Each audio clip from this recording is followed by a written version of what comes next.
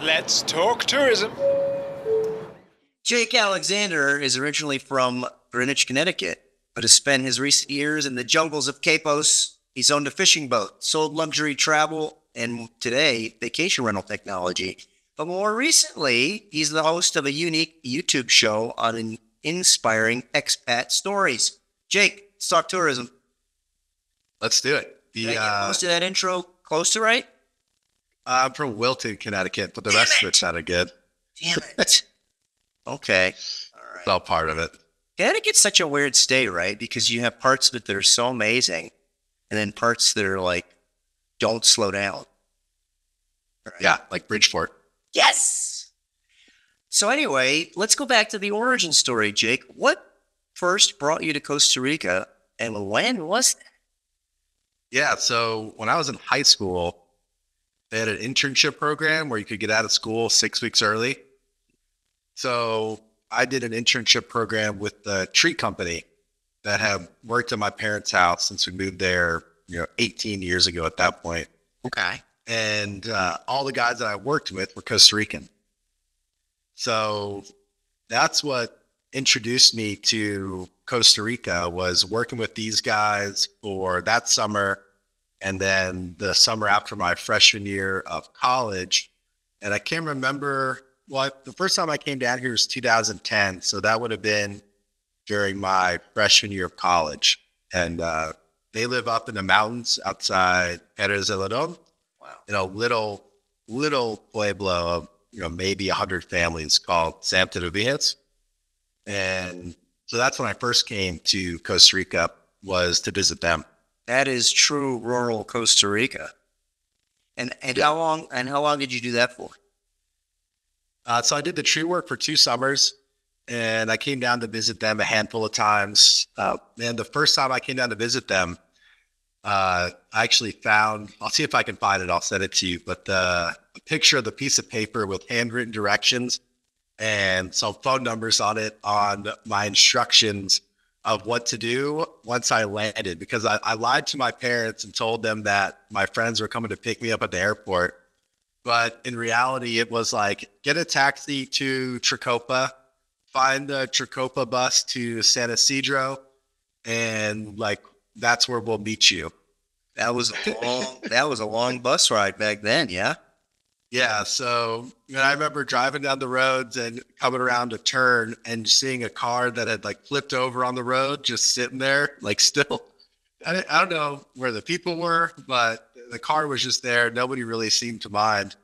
And getting off the bus in San Isidro, it's nighttime, it's dark, and I'm looking around thinking, I'm like, oh my gosh, like, where am I? Where are my friends? And they finally come from around the corner. And then it's 45 minutes to an hour up into the jungle from there. Because that's the Cerro de la Muerte, right? The highway of death. Yeah. So I think we went down the road through the middle of the country and then dipped.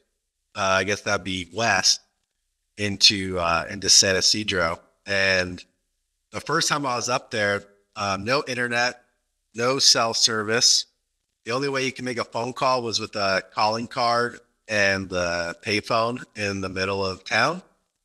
And the next time I went up there, like, I remember there was internet, but I'd say that very loosely. Yeah.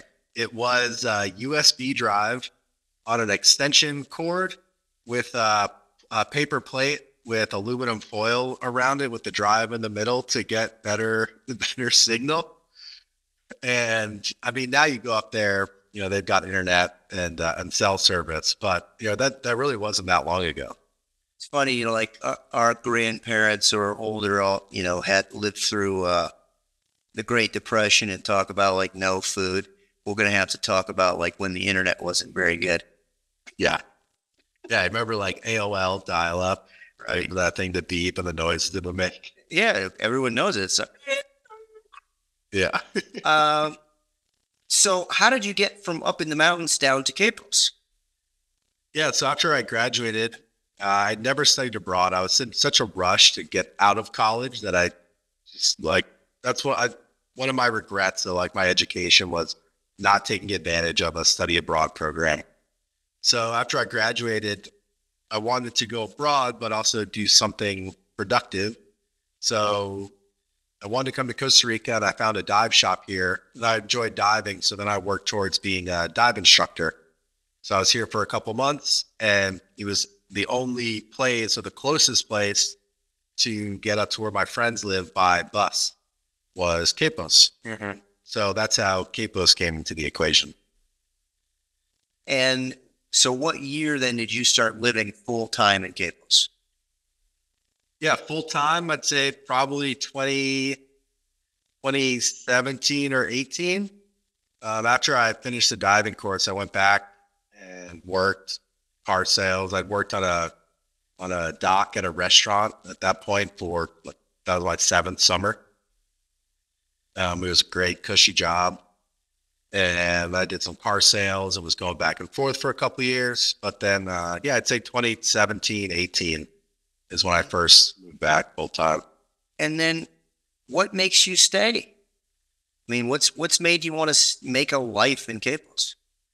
Yeah, I think the people that I've met here are probably the biggest influence. I'd even thought about living somewhere else. When I was working at CRV, being able to travel around to all the different places in Costa Rica, we went to Santa Teresa for a week, and was like, wow, like I could see myself living here. But what it ultimately boiled down to was the community and the people and the friends that I've made in Capos and this area here, which I think really make it hard to go somewhere else, or even go back to the States for that matter. Capos has always been one of my favorites. In Capos, everyone, I guess from the tourist side, everybody thinks of it as Manuel Antonio. But what's neat about Capos is you have sort of Capos culture and Manuel Antonio tourist culture. And somehow it kind of works, right? Like, because you still have a decent bit of poverty in and around Capos. It's an old fishing town stroke, I suppose, pineapple and palm oil town, right next to maybe top 3 most popular destinations in the country in multi-million-dollar homes. But somehow it works. Yeah, I think the biggest thing here compared to some of the places where we're seeing it not work, like Nosara, for example. Good example. Here, these multi-million-dollar homes and these hotels are here, but there's no lack of housing for the people that work at these hotels, that clean these houses. And some of those really nice multi-million-dollar homes are down in Capos and not up the hill in Manuel Antonio or in the surrounding area. But, you have Capos, you have, Capos Centro, where there's affordable housing. You have Immaculata, and then now the road's paved all the way out to Villanueva, almost not a bad road down to Londres. And with the bus system, there's really no lack of housing or area for the locals as well. And you can head up the mountain too, right? Yeah. Yeah, it's interesting. And I guess it also helps that the agricultural companies way back when put in a decent infrastructure. And so there's always been a town. In all your time in Costa Rica, what's changed the most? Besides the internet. Yeah. I think the biggest noticeable change I've seen from when I first came here to Capos in 2014 is the marina and how that's affected the local population here. And as it's continuing to grow, I think they're starting to enter phase, 2, 3, whatever it is, to start building more condos, hotel, and really seeing that change from when I first came here. It was just, 2 buildings with some stairs in between them and the outer ring. And now there's like almost 200 boat slips. There's shopping, there's more restaurants, and, a lot of change with that. And throughout all that change, what are you concerned, or what do you hope never changes? What I hope never changes is how open the marina is, comparatively to, other marinas in the area. There's a sense of exclusivity at those. And the marina in Capos is really about the local community as well. They have, there's like a water festival. That's a big, I don't know if it's a holiday. I'm sure if it was a holiday, the government would make it one here. But they do like traditional dancing. For a while, there was movie night every Wednesday, and the steps were not packed with gringos.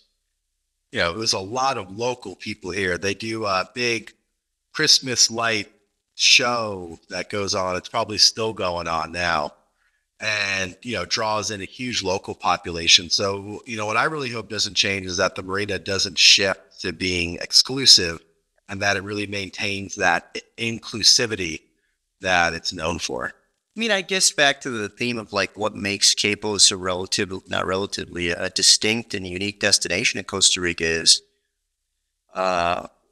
ultra wealthy foreigners and modest means locals still hang out. They still congregate.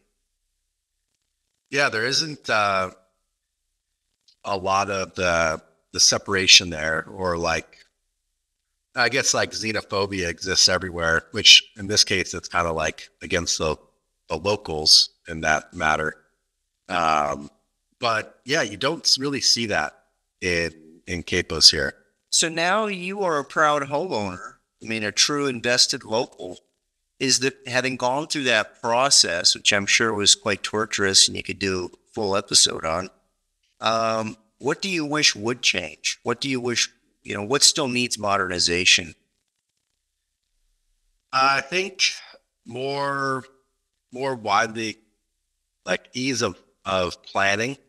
If I showed you the designs we had for the house, it's not very detailed. Now, granted, like you can pay and get very detailed, gigabytes of drawings, but that's definitely something that at the price point I think would be a little more helpful. But throughout the process, I was very involved, which is something that I really recommend to people, either like be here or have a representative that only is working on your behalf to be here. Because like, the way I did it was I paid for labor and bought all the materials, and I would get a picture of handwritten stuff on a piece of paper of the materials we needed. And until I realized I could just forward that screenshot to Concha Plaza and have them put it together for me, I was online trying to figure out what X is, translating it into that. But that was something that was also pretty surprisingly like easy. Was once I figured that out, it made ordering materials, pretty much seamless. Get them in by Wednesday, they're showing up on Friday. Neat. How brutal was your permitting process? Getting permits and permissions and whatever else you needed. Yeah, here it wasn't bad because it was already in a condominium. Okay. So all of that stuff was pretty much taken care of. Right. What are the pros and cons of life in a sleepy little tourist and fishing town like Capos? I mean, what makes you want to Jones to leave, or when do you need to get to the city? Yeah, what I miss is food. Like, man, I love to eat. And don't get me wrong, there's some fun, places to go out here. But being from the Northeast, man, like sometimes I just want a sandwich. Like it's just a good, like it's so simple, like I just want like a good, like roast beef from provolone with some roasted red peppers, like fresh mozzarella sandwich. Like that's what I like. When I go home, I make a point to like go eat bagels and sandwiches, like Chinese food from the local Chinese place. Because here, egg rolls are tacos chinos, not exactly the same, that's for sure. Do you ever drive up the road to Hako? Are there more and better options there, or is it about the same? Yeah, there's definitely some better options up there, but it's not like it's a crazy hike. It's only 45 minutes to an hour. Puddlefish has a really good chicken pesto sandwich. Mm-hmm. Like I would take an hour drive for that thing for sure. So you've traveled quite a bit all over Costa Rica, and you've done your bit of fishing, I would assume, up and down the coast. What are your favorite places to visit when you're not in Manuel Antonio? When I'm not, my favorite place is probably the Dota area. We've gone up there a handful of times. There's a really cool farm called Finca Las Mercedes, and you can stay in a 200-year-old casona there, and they do their own coffee tours there. And then there's the vineyard up there as well now. And, it's only a 2-hour drive, and the temperature drops down to, 60s, 70s. You want to have a fire at night. That's probably our favorite getaway. Second to that is probably going to visit my friends up in the mountains there, and, bringing up a couple kilos of pork and chicharrones and lots of beers. It's funny. Everybody at the beach always longs for the mountains. I guess. Yeah, I suppose, and vice versa. You always want what you don't have. Grass is greener. So tell me about the inspiration for your YouTube show, Bizpirations. Where did that come from? Yeah, so being down here, I've met so many different people with different stories of, doing their own thing.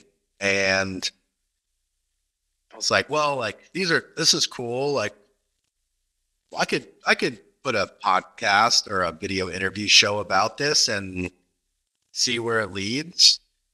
So, it kind of was an idea that I verbalized in February with a friend of mine, and did my first interview in May. And yeah, at this point, done 17, have 9 ready to go out. And the first 2 came out on January 6th. Really interesting, and the production quality is outstanding. And it's one of those things that once you see it, you're like, how has this not been done before? Right? It seems so obvious in retrospect, but I think it's really fascinating. And of those interviews, are there any that you found to be particularly compelling or self-motivating? Yeah, I think one of my favorites is this woman named Chelsea. She has a wedding planning company, and she was a civil engineer, cushy job in Boston, and always loved pastry. So she worked it out with her boss to go to pastry school, culinary school, a couple nights a week, and eventually just got to the point where she was like, I'm going to do this. And she was working, I think, both jobs for a little while, and then started, doing pastry only. She ended up coming to Costa Rica with some friends from culinary school, and they were looking for a culinary tour, which are pretty far and few between here. So they heard about the vanilla farm down in Villanueva. So they went there, did the tour. She started talking with Henry. Next thing you know, Henry's offering her a job to be the pastry chef.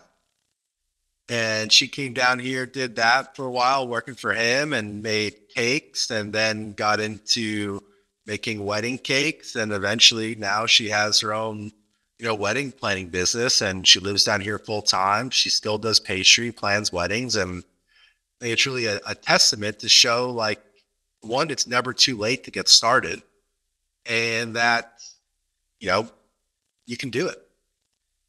And since you've done almost, 20 some of these now? Yeah, 17 interviews so far. What's the common theme, if there is one? Have you noticed any common storyline amongst these folks?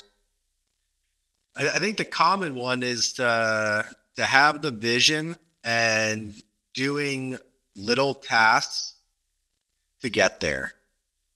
Don't try to get to the They don't try to get to the outcome from the get-go. It's what can I do to keep moving myself towards that direction? and the consistency of doing it. Now, what is it you think that draws all these expats specifically to Costa Rica? What is it about this place? Yeah, I think for some people, they just get here and they look around and they're like, wow, like I could call this home. And when you look at it from like a political standpoint, you don't really have to worry about the government knocking on your door and taking over your business. So there's, that stability, the growing tourism. And I also think that one of the biggest things is just the culture of the people here are very accepting, inviting. It's not like, oh, like go away, gringo. Like, what are you doing here? It's they're very inviting and accepting and kind. That's the word that comes up over and over, right? Like there's an undercurrent of kindness here that's really hard to measure, but until you've been somewhere where it's not present, you don't really appreciate how bad it can get. It seems like even though people like to complain about petty crime and whatever, I think Costa Rica is still a high trust society. Yeah, I mean, it's I'm sorry. the other thing, it's like standard stuff. If you go to the beach, don't leave your backpack on the front seat, or, don't leave your wallet sitting on top of your towel when you go into the water. But are you going to do that in Florida? I hope not. Or if you do, it's probably going to be the same result. It is funny how sometimes people, when traveling, lose their minds, right? And on the reverse side of that question, what are the common misunderstandings that you've heard from these expats of like, I thought it would be easier, I thought it would be different? Usually somewhere in the old hero's journey, there's a struggle along the way. Is there some place where these people got here and get homesick, or they maybe got defrauded, or the culture was trickier than they thought? Like, what are the misconceptions? You got to have patience. Things do not move quickly here. And the thing I always find funny is like, you go to the bank, try to open up a bank account for a corporation. They tell you everything you need. You bring it to them. And then they say, oh, okay, and now I need this. Right. And like, you can't get frustrated. Double check if that's the only thing you need. But things move slow here. Things are not cheap here. That's, I think, the biggest misconception is when people think about how expensive it is to live here, invest here. Like, it's not a cheap place for sure. Not at all. And, I think you have to be mindful, because if not, you're not on vacation anymore. And it's very easy to get caught in that vacation trap. There's plenty of places to go out, plenty of places to get in trouble. And there are lots of people that come down here and it just chews them up and spits them out and sends them back down the road. The old expression was, if you want to be a millionaire in Costa Rica, start with 2. Yeah. What are you working on next? What's exciting going on in your life? Yeah. So next, building out this Bizpirations interview series. And as part of that, I've got a newsletter that helps promote it, and then also some business coaching.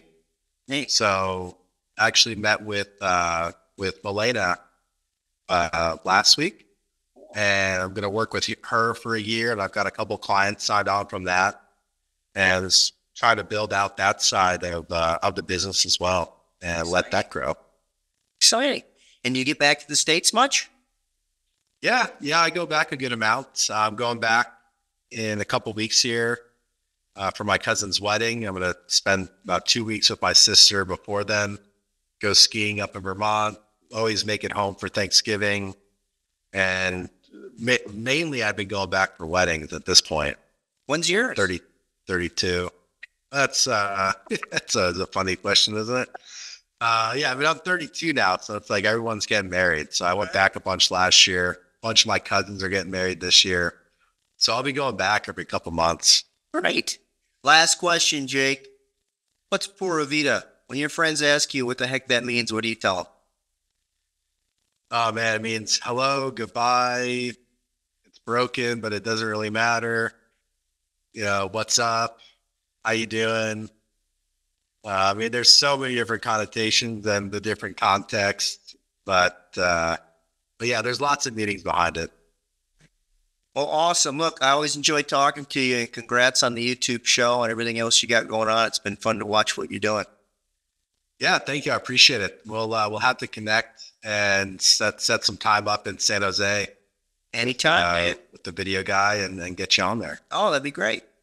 Cool. Well, thanks for your time. I appreciate it. Yeah, you got it. Have a great weekend. Let's talk tourism.